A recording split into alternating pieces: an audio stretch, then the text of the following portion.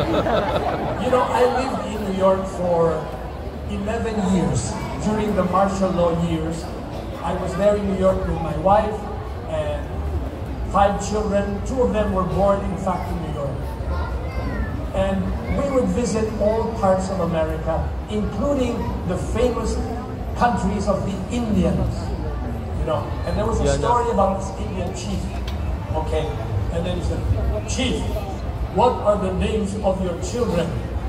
Okay, this one is called Beautiful Lagoon. Beautiful Lagoon? Why?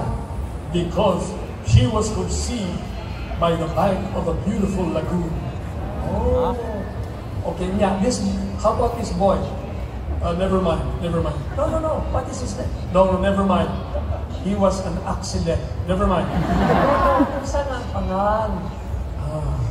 He's called Broken Rubber.